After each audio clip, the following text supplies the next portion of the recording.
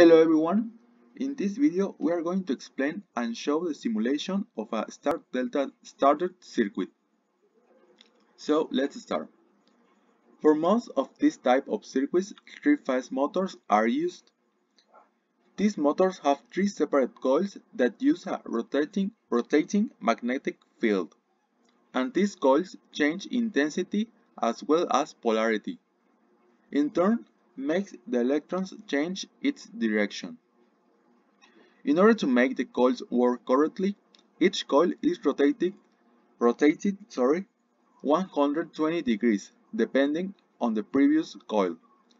So, the coil will be connected to each other and will change their polarity and intensity at the same moment.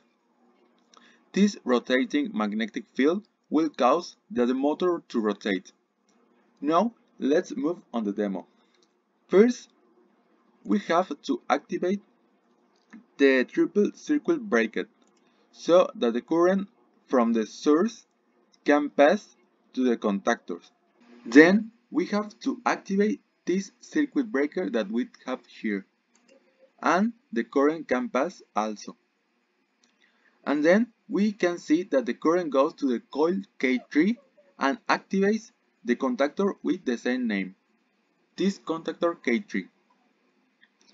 When we close the NA push button contact that says start, the other NA type contacts are activated and turn the K1 and K2 coils, these coils, allowing that the motor rotates. To stop the rotation of the motor, we have this NC type contact that when we press cuts the entire flow of current and causes the motor to stop and the process to start again. So, this is the simulation of electric star delta. Thanks for watching.